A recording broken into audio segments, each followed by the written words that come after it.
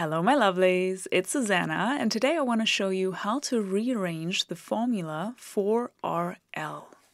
If we take a look at the formula, on the left side we only have R, and the right side consists of this fraction, and in the denominator of this big fraction we have RL here. So we want to solve this equation for RL, and as a first step we have to get RL out of this denominator of this fraction. We can't solve for RL if RL is on the bottom of this fraction here.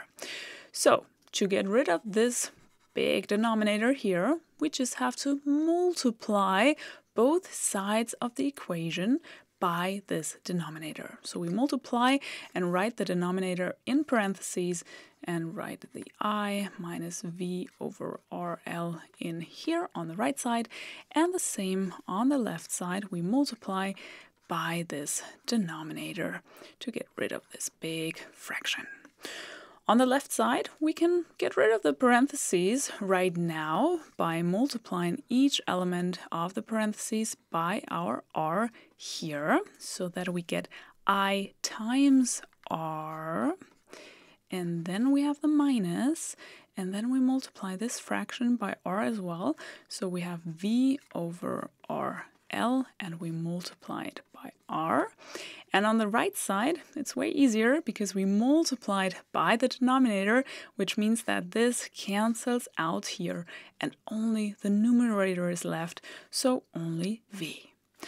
Okay, this looks better already. Our RL is here. We still want to solve for RL.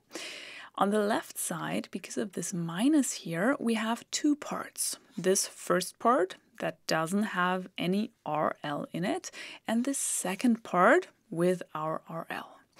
We can bring now the part without the RL to the other side of the equation because we are not interested in this part. We want to solve for RL. So let's bring this part to the right side of the equation by just subtracting this part on both sides of the equation. So we subtract I times R on the left side, and we subtract I times R on the right side. On the left side, this cancels out and only minus V over RL times R is left. And on the other side, we had the V here, and we subtract I times R. This is how our equation looks like now.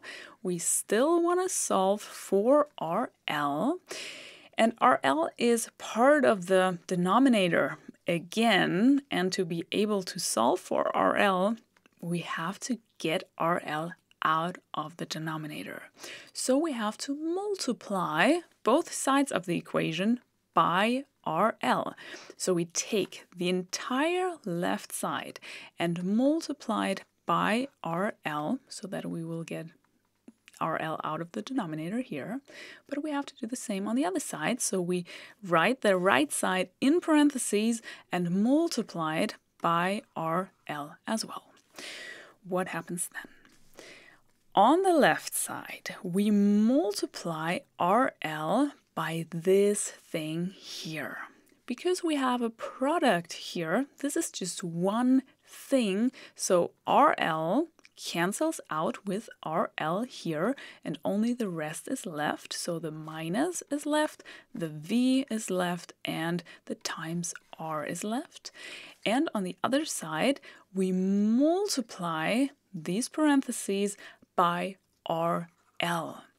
But this time I wouldn't get rid of the parentheses, so I wouldn't multiply everything here because we want to solve this equation for RL, and if we multiply here, we will have RL in two spots of the equation. But to be able to solve for RL, it is better if it's just in one spot, as it is right now. So I wouldn't change anything on the right side. I would just write it down like this as it is, because it is a good thing that our RL is just in one spot here. because we want to solve for our L, and we are almost done. We just have to get rid of these parentheses here. We can do that by dividing both sides of the equation by these parentheses. Then our RL is the only thing that is left on this side. So we divide by V minus I times R. You can write this in parentheses if you want to, but you don't have to if you put everything in the denominator. And the same here, we divide by these parentheses here. On the left side, we have one big fraction, minus V times R, and the V minus I times R in the denominator.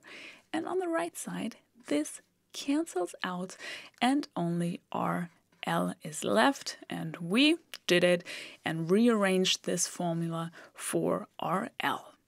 We could stop here and get all the points, or we could change one tiny thing and make this formula even more beautiful. So let's dive into this a little bit. What else we could do here? Maybe it's just me, but maybe it's the same for you. So please let me know in the comments if you would do the following. Because if we take a look at the right side here, we have a minus in the numerator of this fraction. And the minus in such a fraction, you don't have to have it in the numerator. You can also take it and write it in front of your fraction if you want to. Or you could take it and write it in the denominator of your fraction. You just have to be careful that you write the denominator then in parentheses so that you apply the minus to your entire denominator. And this is what I want to do here so that my numerator is positive instead of negative. It's a little nicer. So on the left side we have our RL, and on the right side we have our positive V times R now in the numerator, and then we get rid of the parentheses by multiplying everything in here with our minus. So we have minus V, and minus times minus gives us a plus, and then we have the I times R.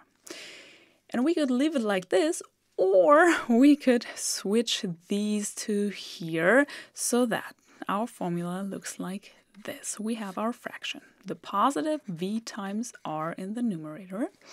And then if we switch these two, our I times R part is positive, and we subtract the V from this by just switching these two, and this is where I would stop then. Please like the video if it helped you. I wish you a wonderful day, and I hope to see you in one of my next videos. Take care!